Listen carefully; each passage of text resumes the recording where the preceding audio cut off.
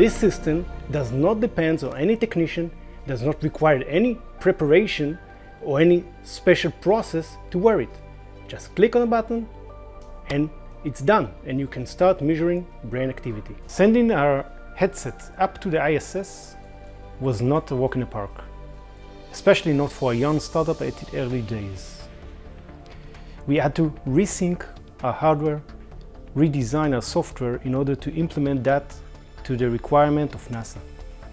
But what it proved to us is that our headset is the most efficient and robust headset if it can last and work in the ISS.